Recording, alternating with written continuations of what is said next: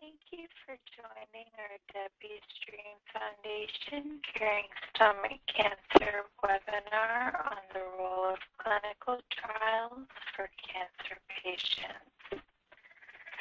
Clinical trials are the primary means by which new cancer treatments are developed, tested, and approved.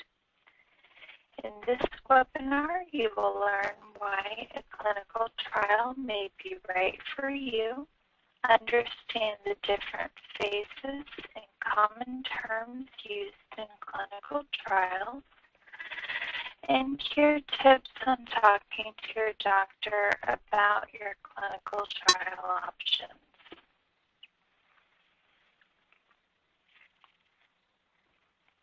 I am Mary Margaret Kilmeyer, and I will be moderating today's webinar. I am the Patient Resource Manager for De-Mystifying Foundation Curing Stomach Cancer. I am a licensed marriage and family therapist and currently completing my doctorate. My clinical and research background is focused on working collaboratively with doctors, patients, their families, and members of a healthcare team.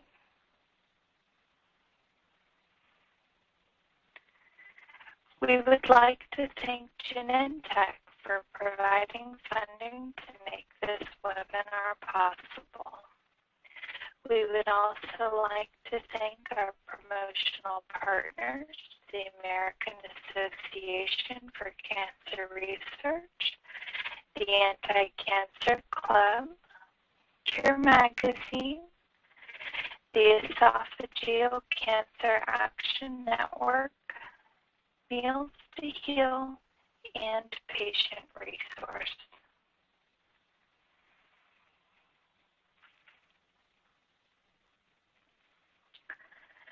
You will be able to ask questions during this presentation. You can type your question into the white text box that appears on your screen.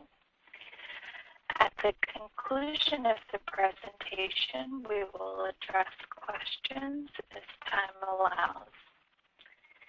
If we don't have time to address your question, we will try to answer it during our next webinar taking place on June 10th at 12:45 Eastern Time. In addition, the recording of this webinar will be accessible on our website in approximately 1 week. Now I will introduce Debbie Zellman, who will share with you her journey and information about De-Mystifying Foundation. Then Dr. Martin McCarter will present clinical trials for the cancer patient. And then there will be a time for questions and answers at the end. I would now like to introduce the President and Founder of De-Mystifying Foundation, Debbie Zellman.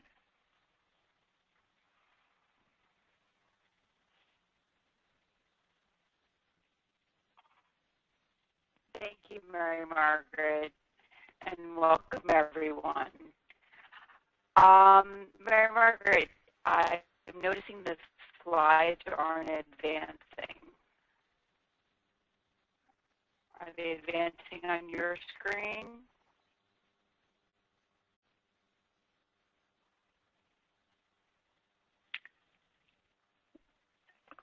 My apologies, they should be live right now. A little IT difficulty today, So again, welcome, and just to kind of give everyone a background on me, I was diagnosed with stage 4 stomach cancer in April of 2008.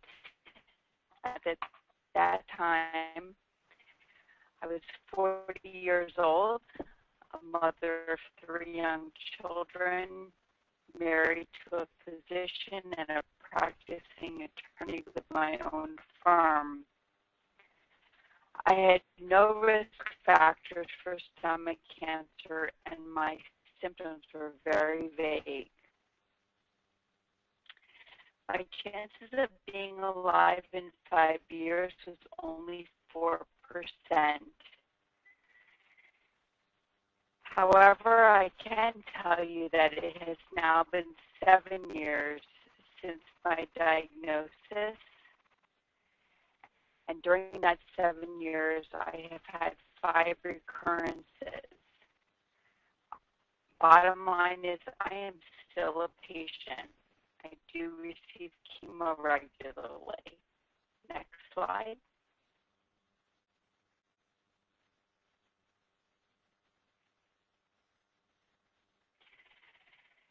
In April of 2009, I founded De-Mystifying Foundation Curing Stomach Cancer.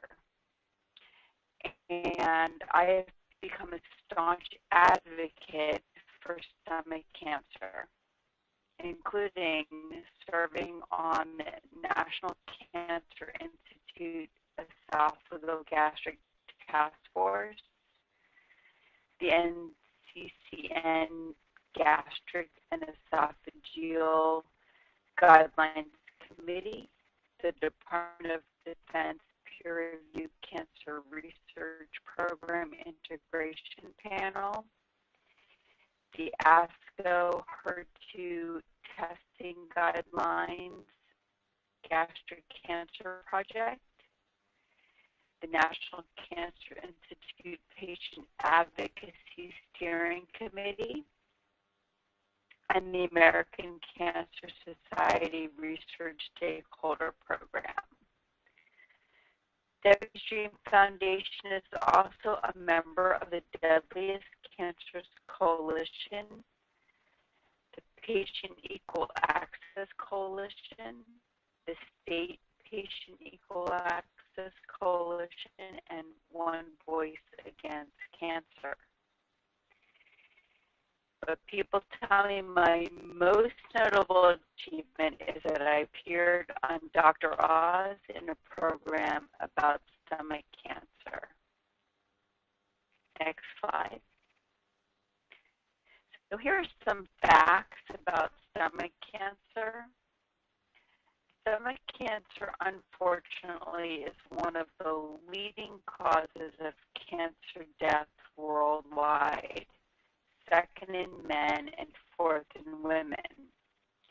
Each year, nearly 1 million people will be diagnosed with stomach cancer, and approximately 700,000 will die.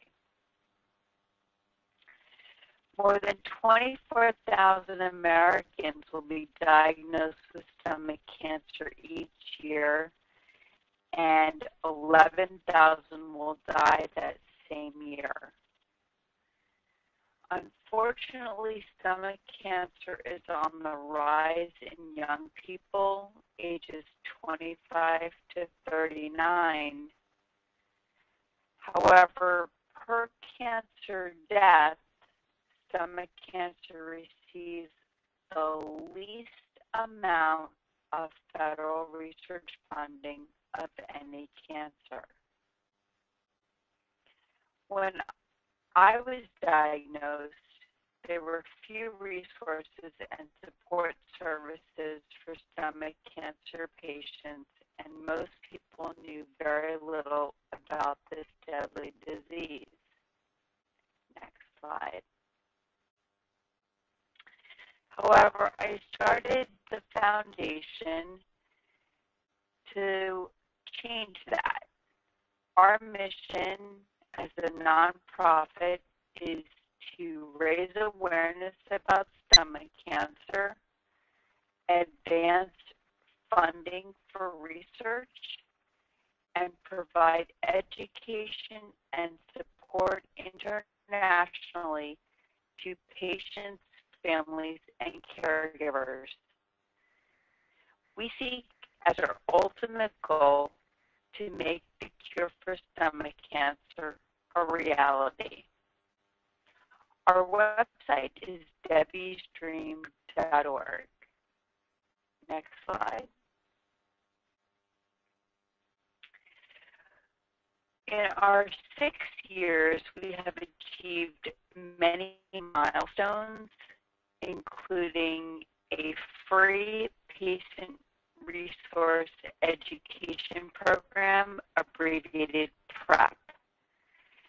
And PrEP helps hundreds of patients, families, and caregivers throughout the world, matching inquirers with other survivors and caregivers using specific disease criteria like stage, biomarker, age, gender, and region. We also hold free stomach cancer education symposia and webinars like this throughout the year. Our most recent symposium was April 18th, and those lectures should be available shortly on our website. We have 26 chapters in the United States, Canada, and Germany, and events across the United States.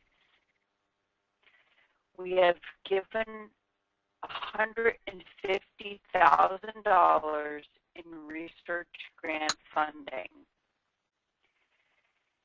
And most notably is our advocacy. We are the only stomach cancer advocacy in the United States and across the world that we know of. We have had 3 stomach cancer Capitol Hill advocacy days and the first ever Capitol Hill briefing. We were so successful that we were able to add stomach cancer to a $50 million pot of money available through the Department of Defense peer-reviewed cancer research program. In addition, as I mentioned, our website, debbiesdream.org, is a very in-depth place for education, including information about stomach cancer, a lecture library, clinical trial information, and a free matching service, a very unique stomach cancer support community. In fact, it's the only one of its kind. We have a blog and resources which are completely translatable into more than 60 languages. Next slide. Here's a look at our homepage of our website. Very easily navigable and very rich in information. And if you look there, there's an event tab, and I'm going to talk about that in a second. Next slide.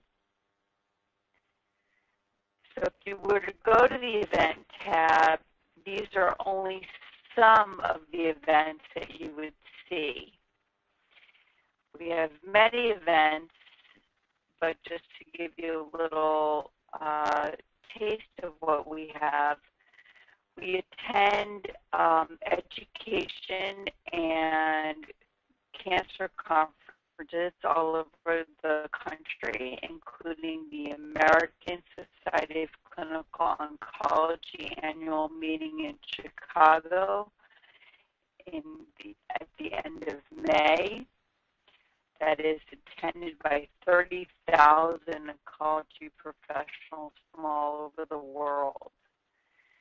We are participating in the National Cancer Survivors Day, which is a celebration of life, on June 7th.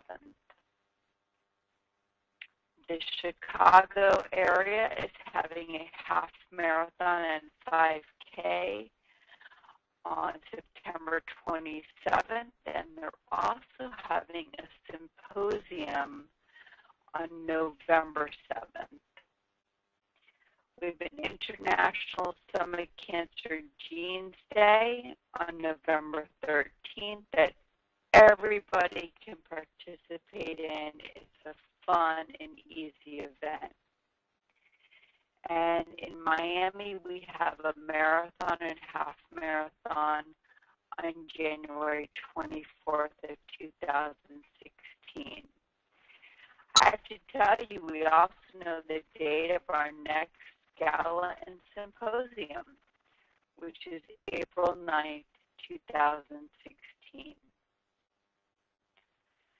At this time, I'm going to turn the webinar back over to our wonderful moderator, Mary Margaret Kilmeyer. And again, thank you all for joining us, and thank you to our speaker.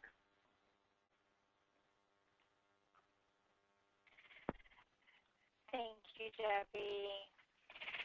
Debbie's Dream Foundation is headquartered in Davie, Florida. Our office is open from 8 a.m. to 5 p.m. Monday through Friday. On this slide, you will also see important phone numbers and email addresses to contact our office. We will start the presentation on demystifying clinical trials. Our presenter is Dr. Martin McCarter. Dr. McCarter is a professor of surgery and the surgical director at the Esophageal and Gastric Multidisciplinary Cancer Clinic at the University of Colorado School of Medicine. He received his Doctor of Medicine from the University of Vermont and completed a fellowship in surgical oncology at Memorial Sloan Kettering Cancer Center. Dr. McCarter's clinical focus is on minimally invasive treatments of gastrointestinal tumors and complex abdominal operations. He is actively involved in research to understand the relationship between tumors and the patient's immune response. Martin is involved in clinical and translational trials and published on related topics.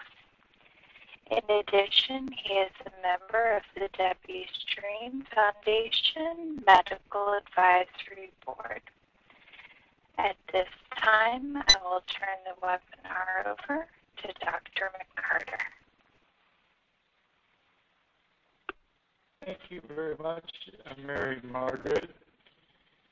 And I'm honored to be here today talking about demystifying clinical trials.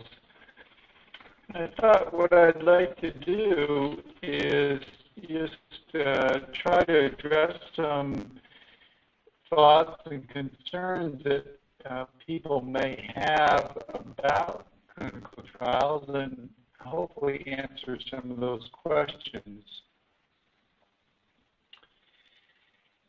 I'm going to start by just trying to talk about what a clinical trial is. And clinical trial really is a way to test an idea that one treatment is better than another, or possibly that two treatments are equal. Sometimes we don't want to find out if it's better, but just maybe there's a better side effect profile, better tolerated, lower cost associated with it. The clinical trial really is designed to answer a specific question, and it is built around a very standardized approach so that we can equally compare treatments across patients and across groups, across time. It really is our best way to allow for a fair comparison between different treatments. Next slide.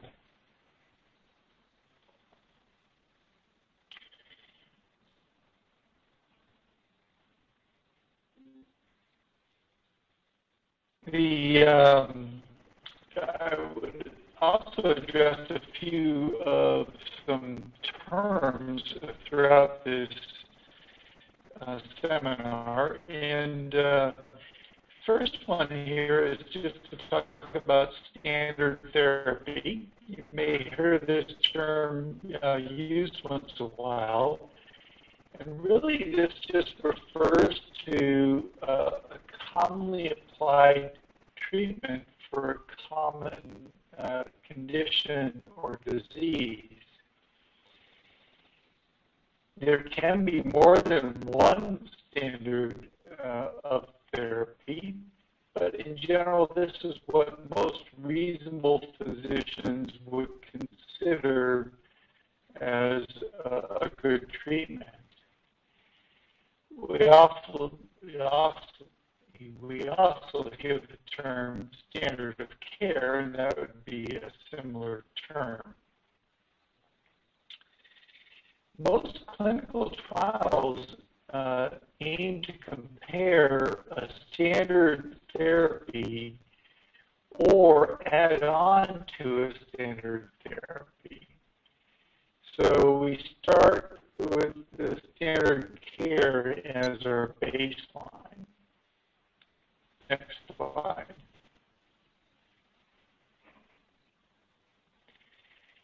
Experimental therapy is the treatment that we are testing, and this refers to a new type of treatment that is being developed. Usually, this treatment has some very solid scientific rationale that gets it to this level, and it's usually developed in the laboratory and in animal experiments before it is brought to human clinical trials. Experimental therapy can be many different types of treatment, but often it's a new therapy or it's a combination of therapy, and often, starting again from what we had as our standard. Next slide.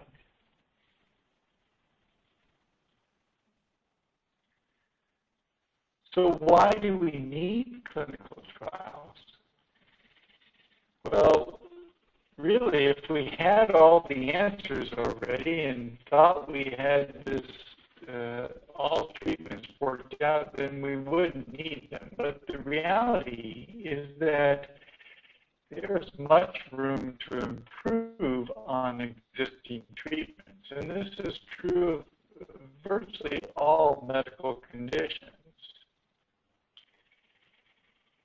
There's a concept out there called equipoise, and equipoise means when we've reached a period of equilibrium where we don't really know if one treatment is better than another. And that's one of the reasons we need clinical trials. If we've got a couple of ideas on what treatments might be effective, but we really haven't been able to directly compare them, that's a good time to investigate a clinical trial. Usually we're trying to show that one treatment is better than another, although sometimes there are times when we want to show that treatments are equal. It's also important to point out that all currently FDA-approved treatments occurred via a clinical trial. And I'll come back to this at the end, but it's a very important step in the process of improving care. Next slide. Now, there are some flaws in historic comparisons. Many people ask, why do we need to keep doing these trials? We know what, the disease process used to be a few years ago. Why do we have to compare? Well, the reality is that so much is changing and evolving rapidly that it's very unfair to look back and compare to a historic group of patients. And that's because our treatments change, our standards of care change, even what we call best supportive care, just maintenance care, changes over time. Other things change too, such as technology. Our way of diagnosing, for example, tumors or other diseases changes. And specifically in the cancer world, our staging system changes. It's designed to group patients in various levels of cancer disease stage. But the reality is that our technology changes so fast that we can sometimes end up with the diagnosis now of a certain stage that might have been staged at a whole different stage in the past. And so comparing in retrospect doesn't really work very well. And then our screening and surveillance techniques change over time as well. So really, as much as we'd like to use the historic comparisons, they're a rough guideline. They don't really give us the answers we need. Next slide.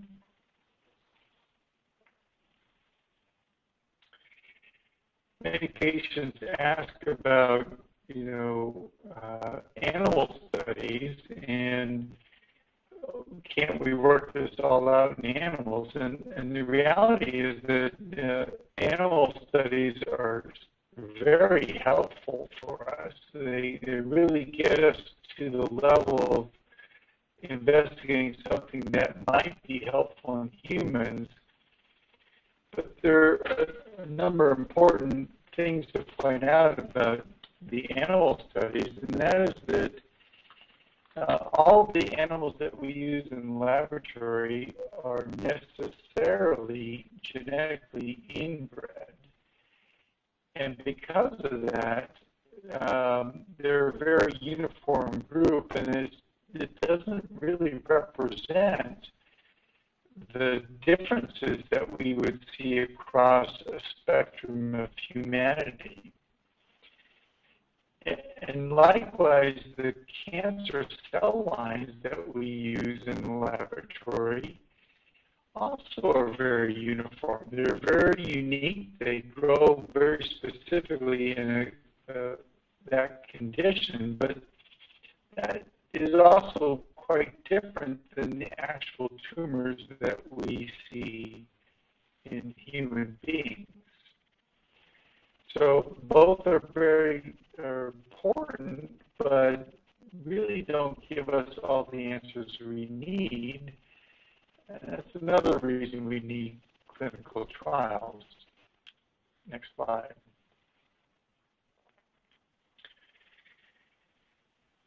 So when should a clinical trial be performed? Well, in general, we think of running a clinical trial when there is sufficient evidence from laboratory studies that would suggest we have a new treatment that might be better than what we had before.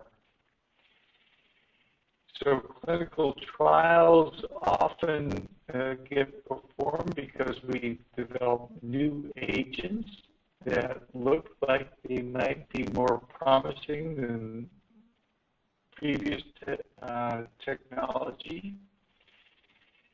We have new techniques, new approaches to diagnosing a tumor or staging it. We have new technology, new imaging, new tests that are available, and all of those would be good reasons to run a trial to compare the new technology to what we had before. And then even, as new treatments come online, they're often developed as a single agent of treatment, but the reality is that we often combine treatments now for different diseases, and a clinical trial can be run when we want to combine some of these agents that previously hadn't been combined. Next slide.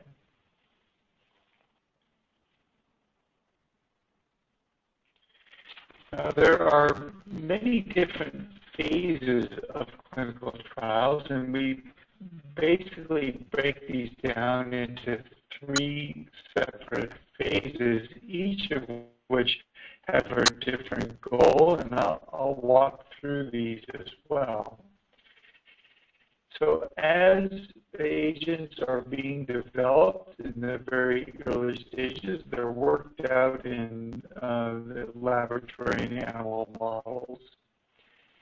When we have something that looks promising for human application, in general, the first line of treatment is, or first phase of treatment is called a phase 1 clinical trial. And these are usually the first, or nearly the first times that these are used in human beings.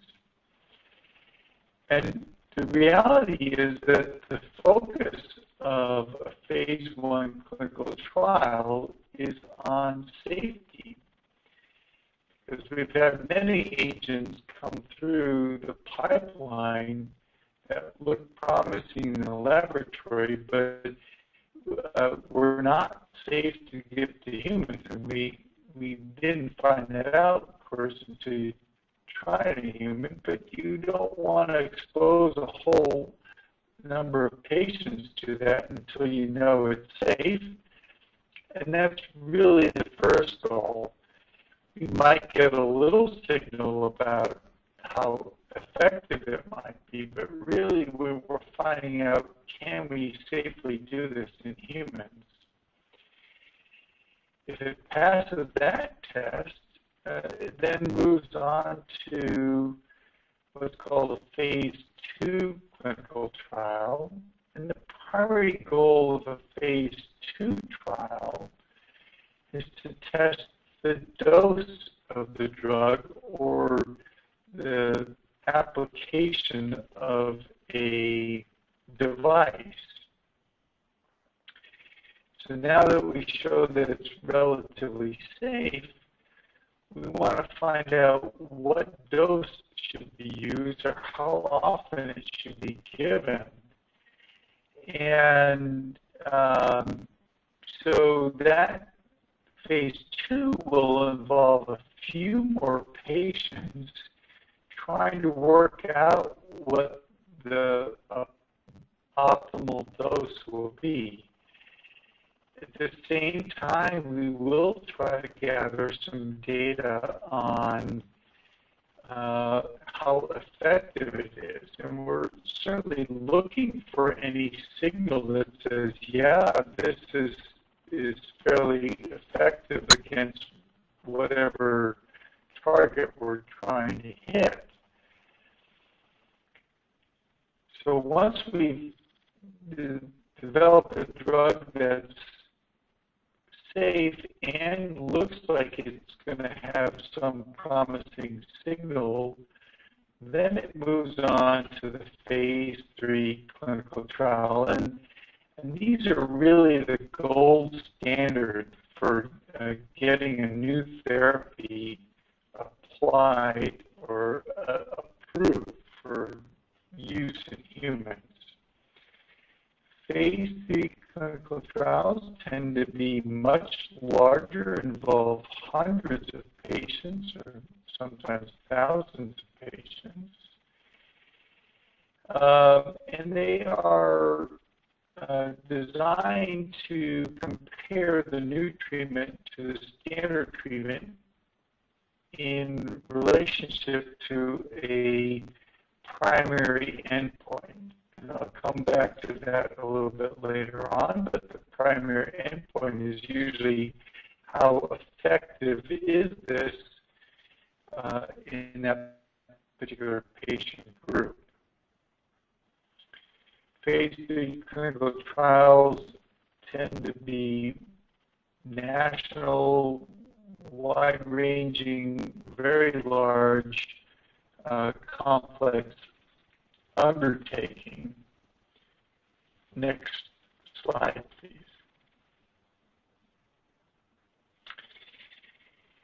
So when it comes to clinical trial design, there are a number of different terms that we use and apply for a variety of reasons. You may hear these terms used, a randomized clinical trial, and that implies a process whereby patients who once they're determined to be eligible for a trial, they're then randomized into one or two or maybe one of 4 different groups. And the process of randomization is just that. It's generated by a computer, and the idea is that we spread out any of the variability that might be inherent in the population across the groups so that the groups can be equally compared. Another way to reduce some of the bias is to use a placebo. And although there's a lot of discussion about the use of placebos, they actually are quite useful. And some of the examples of that are we might have a new drug coming along. And we decide we're going to give patients standard of care and add that new drug, a new pill, for example, to the treatment. We want to compare that to the standard of care in other people, but we want to give them a placebo pill as well. And the reason is that we're already starting from the standard of care, and you're adding that placebo as a direct comparator to the new agent being added. And this way, you can really try to determine, does that new drug truly add to the benefit or what we think is going to be the benefit of it. Another way we reduce the bias is by blinding the study, and the blinded part of the study could be blinded to the patient, could be blinded to the investigator or physician, or could be blinded to both of them, something called a double-blind study. And this is another way where, you make two identical pills look exactly the same, and the idea is that the patient or the physician don't really know which one they're getting, and that really gives us the very best way to be as unbiased as possible about determining side effects and treatment effects, potentially response rates and that kind of thing. And then there are other ways of doing trials, including something called an observational trial, where we might, either randomize or just not randomize, but follow patients who went down one path of treatment versus another path and try to learn from that. In general, observational trials don't have the power that the randomized, blinded, placebo-controlled trials have, but it does give some preliminary information on what might be effective therapy. Next slide, please.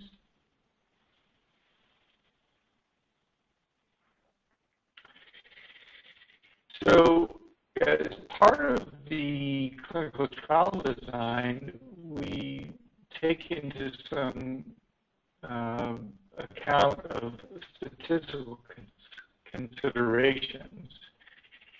And this is to determine how many patients should be entered into a trial. And we want to make sure that there are enough patients in there to answer the question being asked. Also want to make sure that, we also know that the number of patients will depend on the phase of the study. Very early phase 1 studies typically have a handful of patients in them. Phase 2, a few more, but probably less than 100, and then phase 3, over 100 patients in general. The number of patients also depends on what the expected outcome is. If you have a treatment that has a huge leap forward and expect a huge benefit, then you might not need as many patients to show that benefit.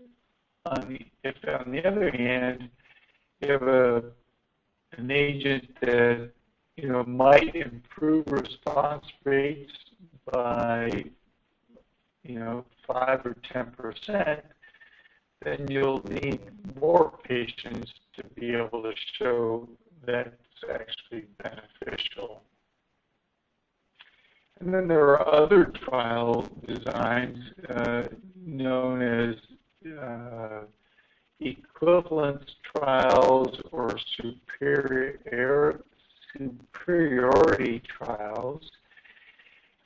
And there are different statistical considerations that go into those trial designs. Next slide. Now, one of the big concerns about clinical trials is the overall safety. And I think when patients think about clinical trials, they're concerned, am I being a guinea pig, or am I being exposed to unnecessary risk? So a great deal of effort goes into designing clinical trials to make them as safe as possible. And one way we do this is by starting with the standard of care, and then adding to it. So we will make sure they're getting what we consider adequate care, but we also, when we add to it, we want to make sure they're not being harmed by whatever we're adding. And so the trial design really is meant to protect the patients from potential harm. And yes, many agents potentially could have harm, so we want to build in some security mechanisms to try to minimize that potential harm. All of this regulation functions as a check in the system, and trials really build in a great deal of extra safety evaluations. And I tell many patients, I think it's actually a benefit in many ways to be on trials, because there are extra imaging or lab draws or exams built in to be certain that the agent is not causing more harm, or if it is, to be able to intervene very early on. Next slide. So speaking of regulation, there is a great deal of regulation that goes into these trials, and that comes at a number of different levels. The first level is at what's called the local IRB, or Institutional Review Board. So every trial is run through an institution that has a group of people that evaluate that trial to say, yeah, this is a reasonable thing to do.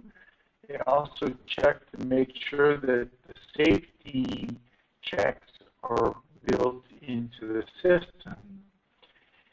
And if it's approved at the local level, then it's allowed to go ahead.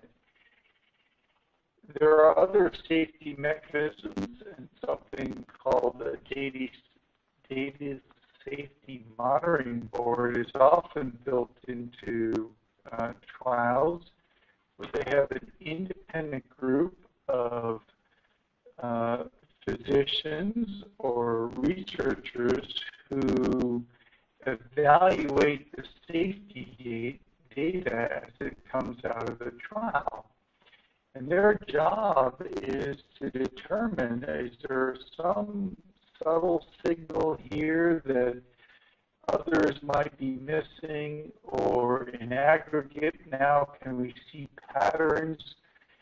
Can we make some recommendations back to the group of ways to improve the safety of the trial and make sure that, again, patients aren't being harmed?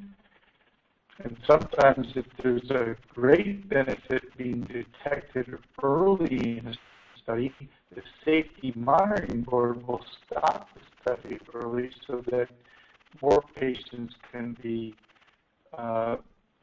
treated with the beneficial therapy. And then there are, of course, national agencies that regulate this as well, the FDA being the most common one. Next slide.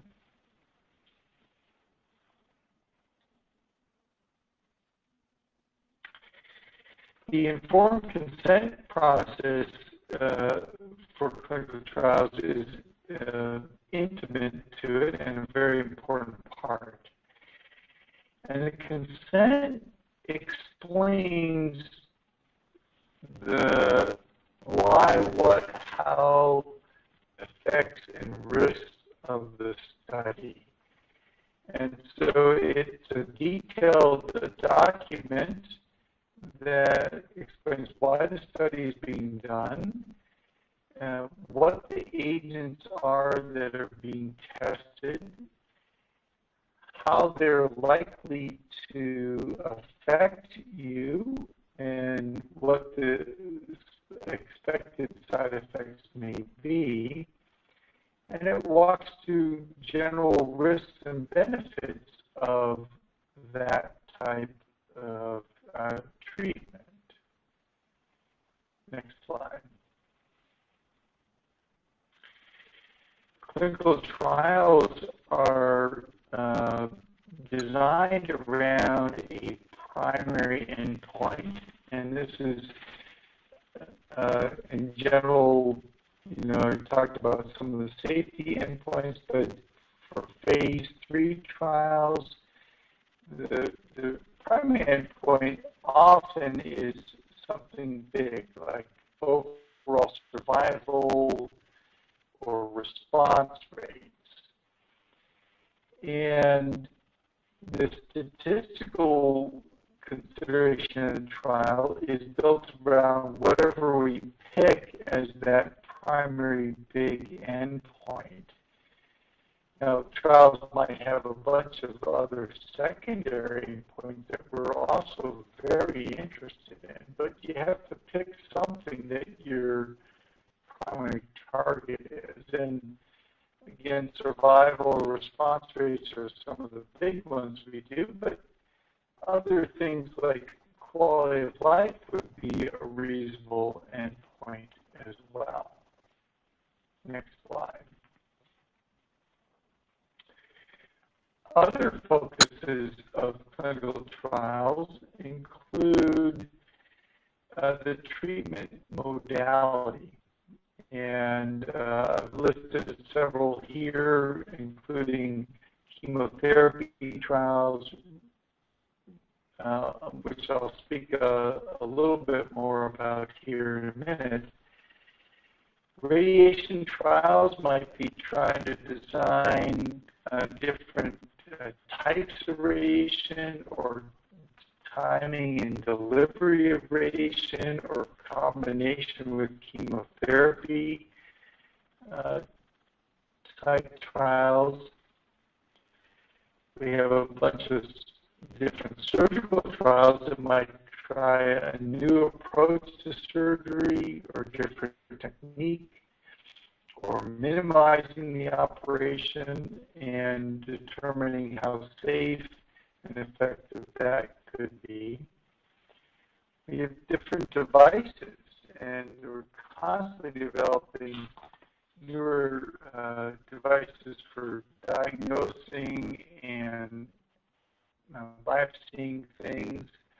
And we want to know how effective those are And then we have other types of trials, treatment modality trials, which might be as simple as a palliative care trial, where we're trying to improve the overall quality of life while minimizing any potential side effects or harms.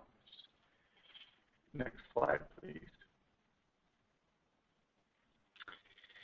So talking about chemotherapy trials, these are some of the more common types. And most commonly, we're comparing one drug to another, but sometimes we're adding, one drug to a historic treatment algorithm.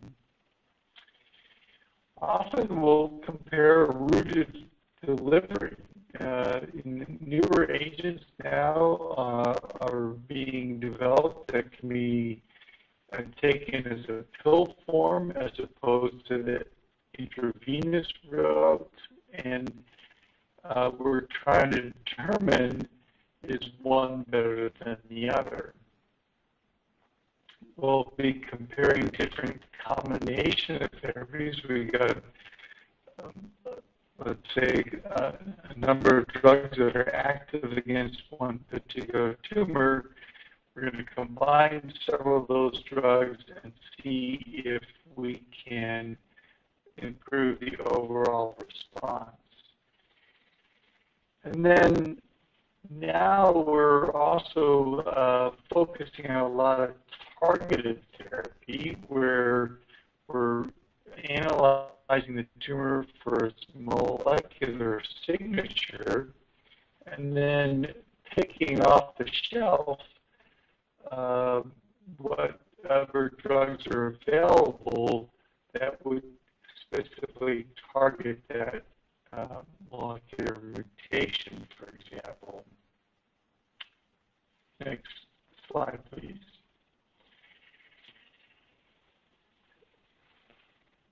Recently, there's been a large interest in immunotherapy trials, and one of the interesting components of this is that our historic assessment of responses might need to be changed based on immunotherapy trials. In general, immunotherapy trials are designed to enhance the patient's own immune response to a tumor. And this immunotherapy might be something like a vaccine, or it might be an antibody, or it might be some cells taken out of the patient and put back in the patient. They're often combined with other treatment as well. The interesting thing is that the traditional measurements of response differ for immunotherapy trials, and we are still in the process of trying to work out what is the best way to monitor somebody on an immune therapy trial. There are different expected toxicities as well. As you can imagine, immune responses are quite different than a patient's response to chemotherapy. Next slide, please.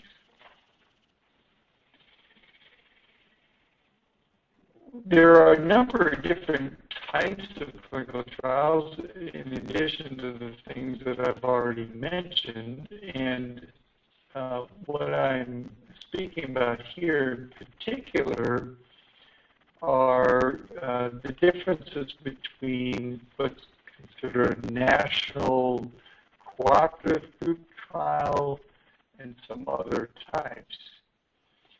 So a national cooperative trial is generally where a group of medical societies have gotten together and said, yes, this is some agent that looks promising enough that we need to test it across the entire country. And so a national group will get behind it and support running that trial.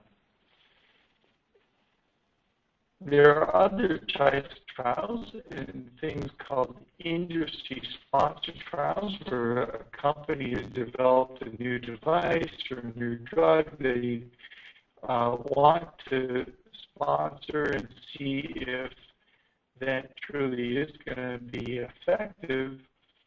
And so they will approach some institutions to try to develop a sponsored trial by that company. And there are investigator-initiated trials where an investigator has developed some newer techniques, let's say worked out of the laboratory, that may not have industry backing or national backing, but look promising enough to run as a local clinical trial. And if that's successful, then it might be elevated to a more national level. Next slide, please. Now, many patients ask me about complementary and alternative medicine, and the other half that don't ask me are already doing it or looking at it, so you might as well be upfront about that. And we know, as physicians, we know most patients are at least investigating it. You know, as far as clinical trials and complementary or alternative medicines goes, it's a tricky area because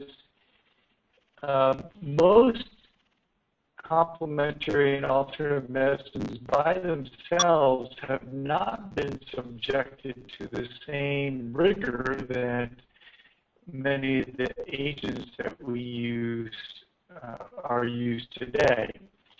There's been a little more push to try to get some of this studied in an effective manner, but as you can imagine, it's a little bit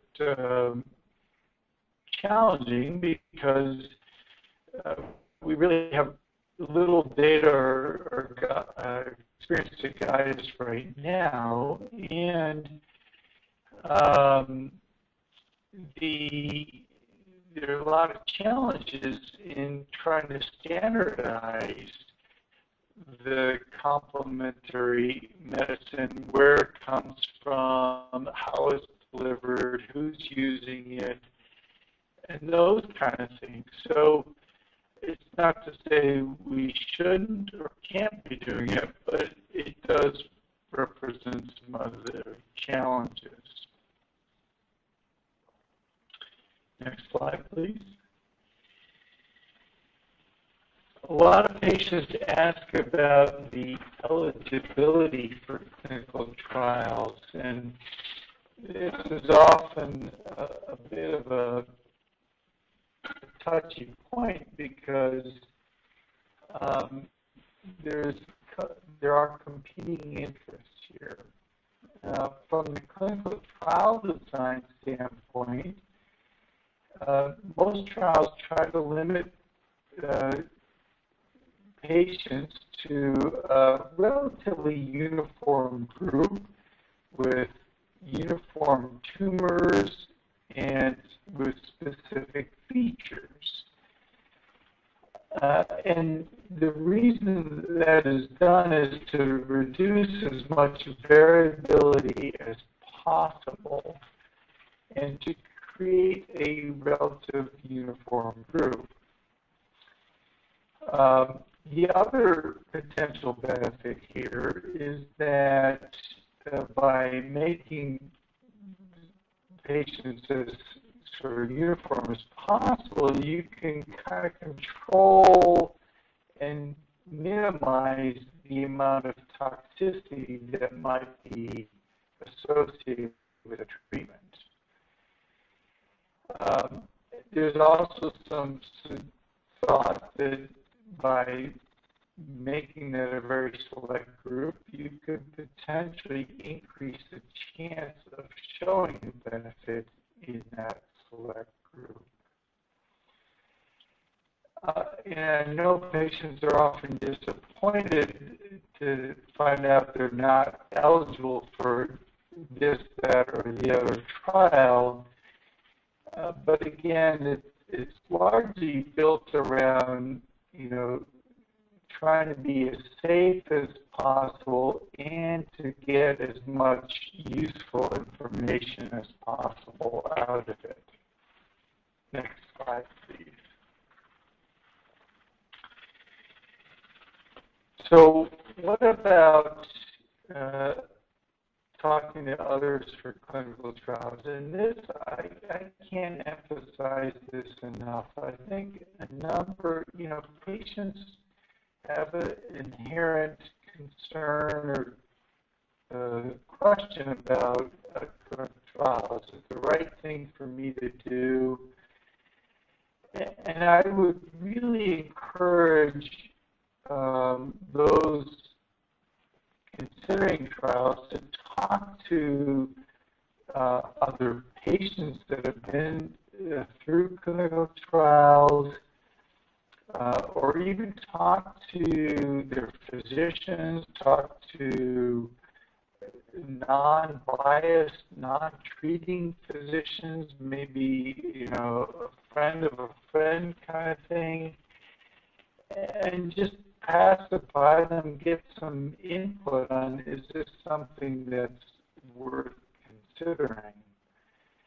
And then I'd also recommend tapping into the patient advocacy groups, and Debbie's Dream Foundation is an excellent example of this, of a very focused group on gastric cancer, and they can put you in touch with not only what trials are around, but patients that have been through this, and give you some sense of what a trial is.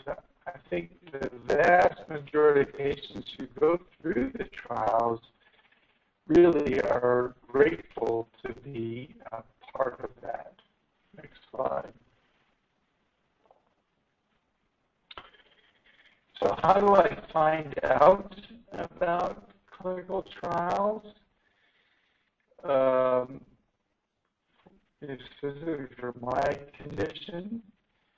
Well, you can, again, start with your treating physician, but there are a number of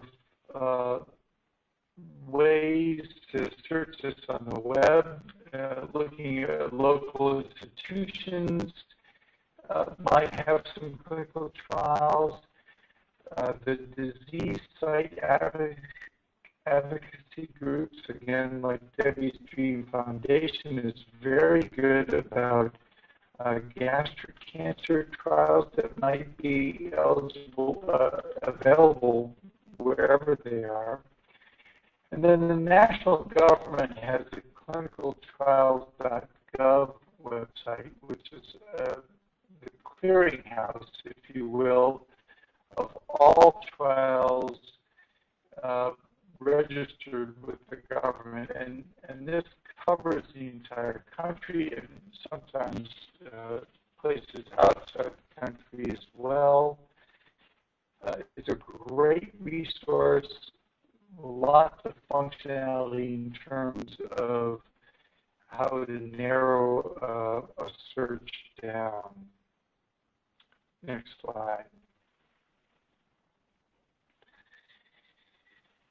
So as we get near the end here, I wanted to give you an example of a clinical trial that changed the way we treat, in this case, gastric cancer patients. And this is the what's called the MAGIC trial, and us physicians spend a lot of time trying to come up with a clever acronym for these trials, and this one is one of those. It really has nothing to do with magic, but it has everything to do with gastric cancer, and that's what the G is in there for. And basically, this was a trial that was run when we didn't know what the best treatment is. Lots of patients were getting different types of approaches to chemotherapy and surgery, but finally got around to organizing a trial where we randomized patients to receive chemotherapy for 3 cycles before surgery, have the operation, and then have 3 more cycles chemotherapy after, versus at the time the standard of care was just surgery alone. And the agents that were used in this particular case were epirubicin, cisplatin, and 5-FU. And the primary endpoint for this trial was overall survival. And you can see from the survival curves there that the treatment group in red had an improvement in 5-year overall survival compared to the treatment group to the surgery alone group in blue. And this fundamentally changed the way we approach these tumors. For the vast majority of gastric cancers, the patients would be eligible for this type of treatment, before, chemotherapy before and after an operation. Now, there are some patients that were excluded, very early cancers, so it's not appropriate for everybody. But it just shows you what these kind of trials can do in terms of moving the curve forward, improving overall survival for everybody. And you know, some look at that and say that's a small benefit. Those of us in the field look at that and say that's a huge benefit. And every year we hope to make some small incremental benefits beyond that. Next slide. I'm going to skip the next slide because it's just the redundancy of this, and I'll go to the next last slide, which is why are clinical trials so important? Well, the answer is that if we already had the cure, we wouldn't need them. But the reality is we don't have the cure for most, and so we still need to make improvements. It really is the only proven way to improve outcomes. And it's, I'm going to point out again that it's all currently FDA-approved medications went through this trial process demonstrate that they are safe and also to demonstrate that they are effective. So clinical trials really are the way we are going to continue to make improvements. And if you look back over the last decade, we've had huge improvements in the last decade in the way we treat cancers and many other things. If you look back over the last century, it's just an asymptotic rise in the way we've done it. And this is done by the steady incremental clinical trial process. Last slide. I just want to quote one of my favorite quotes from Jimmy Valvano about never giving up, and that is to show or to say that many patients get into a very advanced disease and things are looking pretty dire, but we often should be considering clinical trials as a way to try to not only help them, but potentially help other patients in the future. And with that, I will end and be happy to take any questions.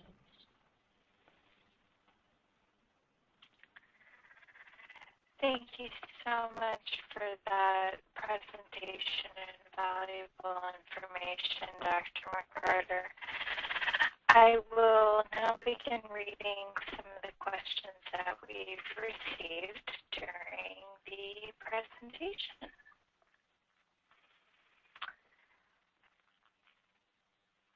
And the first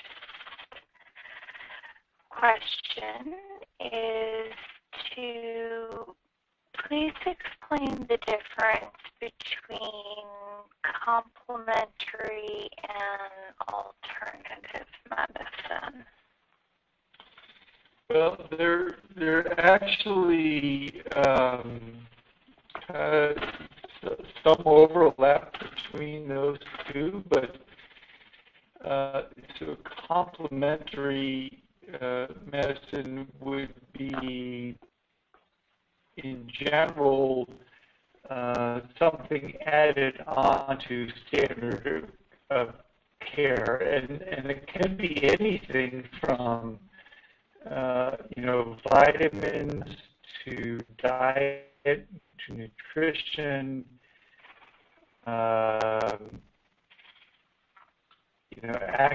acupuncture.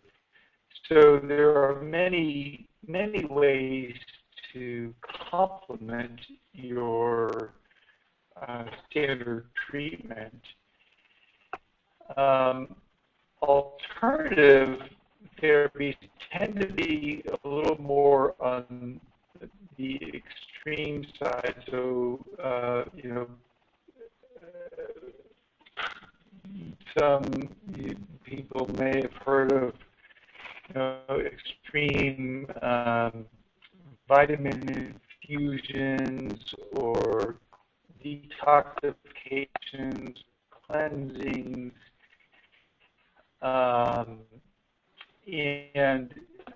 I kind of view many of those as more on the alternative side. Again, it's not to say that they may not they may be harmful, but we just don't know enough about them, and that's the one concern that we have is, if you're going to be doing some of those things, I think it's wise to discuss it with your physician just to make sure that there's no potential added harm by adding those types of things to the standard of treatment. Okay, thank you. The next question is two-part. Is it possible to get a drug that is being used in a clinical trial if the patient is not enrolled? And then also, is it possible, or could you discuss the use of drugs for off-label purposes? Okay, so yeah, so getting access to drugs and not being enrolled in clinical trial, it's often difficult to do that, but there are a few mechanisms potential to do so. And there are some appeal processes, something called compassionate use, where something might look fairly promising, but it hasn't been FDA approved yet, and somebody's run through all the other standard treatments. There are ways to potentially get access to it. Now, there are a number of issues with that because many of the pharmaceutical companies don't want drugs to be used outside of trials because they don't have control over it, and they're concerned that there may be some adverse effects if not used properly. And a direct appeal to the company can be made as well. As far as the second question, I forgot already. The use of off-label. Yeah. So, as you probably know, many drugs are used off-label, but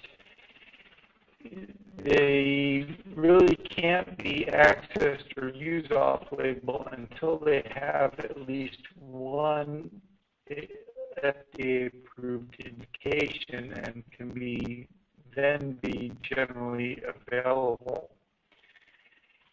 Again, the primary goal when these all started out was safety. So, when drugs are being used off-label, people start to worry a little bit about the safety profile because it hasn't necessarily been used in whatever that off-label condition is. On the other hand, we at least have some data that say in this whatever group of patients it was safe and therefore might be reasonable to try as an off-label situation. It turns out that many drugs are commonly used off-label.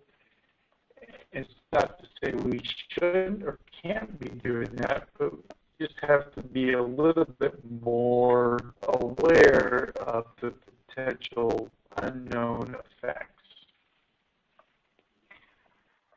Okay, thank you. And we have time for one more question. That would be, would my trial doctor collaborate with my oncologist if they aren't the same physician, or would they also collaborate with other members of my healthcare team?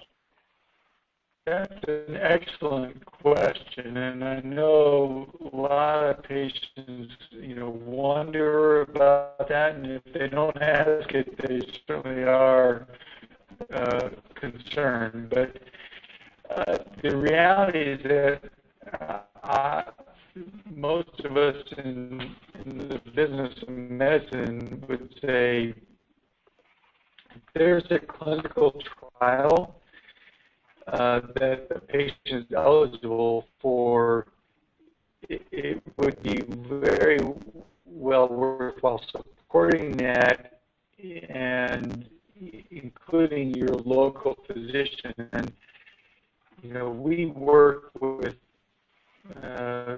community doctors all the time and back and forth with the patient, trying to figure out what the best treatment is. And if they're on a clinical trial, some of that has to be done, locally, but much of it can be done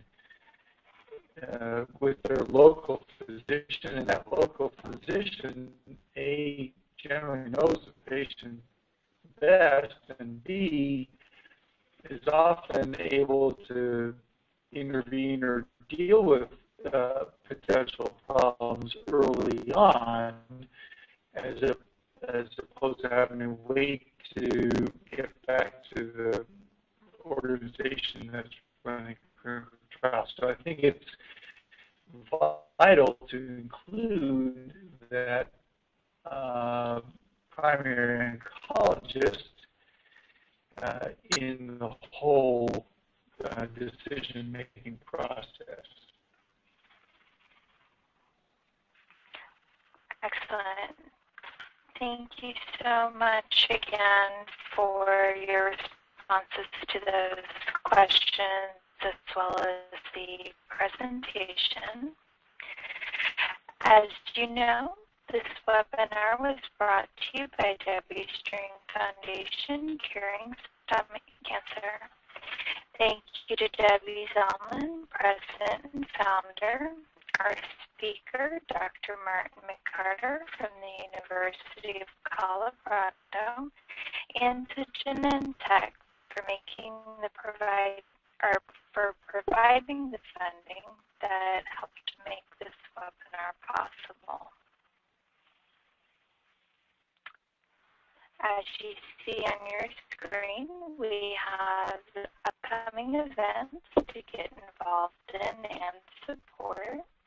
Details about these events are available on our website, Debbie's Dream Foundation, www.debbiesdream.org. And thank you to all of our listeners today.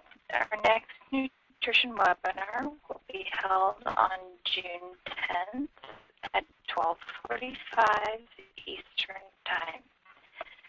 We would love to hear your feedback, questions, and thoughts before then. Please send your comments to patient.resource@debbiesdream.org. Thank you